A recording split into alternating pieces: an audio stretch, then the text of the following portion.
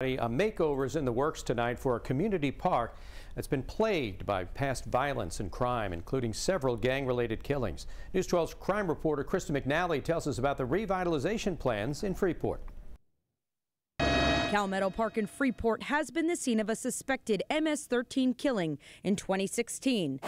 Not only has it had criminal activity, the 36-acre park has also fallen into disrepair. When I went the last time, it was kind of pretty wrecked. The empty park is filled with broken benches, shattered light posts, and a vacant marina not in use since Superstorm Sandy. This is a beautiful area with such potential.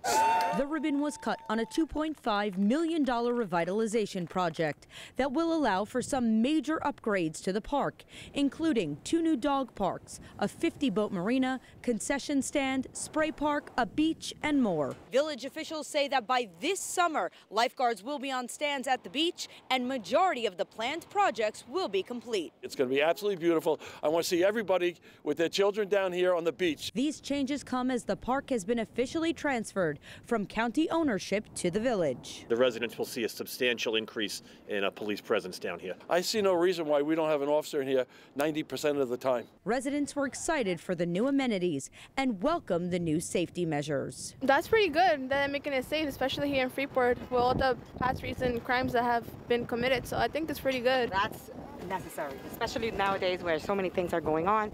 I think the safety for our children and for everyone else is important. In Freeport, Krista McNally, News 12, Long Island. And Freeport officials say the money to fund this project comes from village's reserve money, and residents won't see an increase in their taxes. Those repairs begin next week.